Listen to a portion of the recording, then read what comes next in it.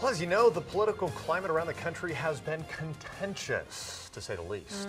Protests started after the election and have really continued since President Trump's inauguration. Paul Nelson joins us live in the newsroom after speaking with a political expert about this very topic. Paul? Yeah, Kristen, the political division in this country is alive and well, but at the same time, it's nothing new.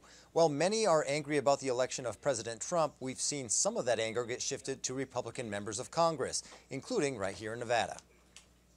Healthcare industry is killing our country. I agree with that. The Affordable Care Act is killing the country.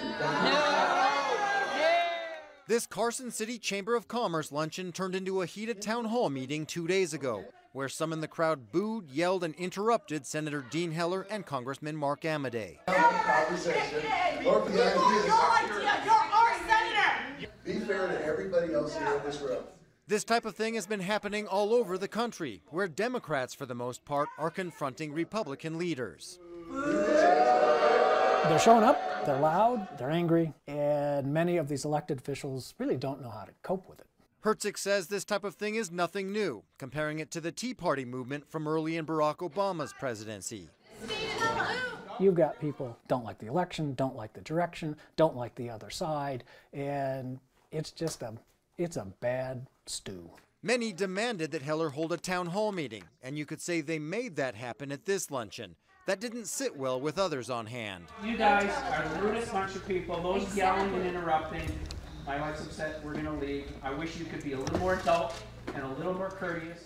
Whether Republicans and Democrats can meet a little closer to the middle remains to be seen, but that might depend on the policies set in the next couple of years. It's either going to work, or the Democrats have to, in a sense, channel this anger at a town hall into getting voters to turn out. Heller and Amadei did get a chance to talk about what they want to do with things like health care, immigration, and the economy. And we did talk to Amadei afterwards. He says the Congress as a whole hasn't gotten much done, and it needs to do a better job. Covering the story live in the newsroom, Paul Nelson, Channel 2 News. Now.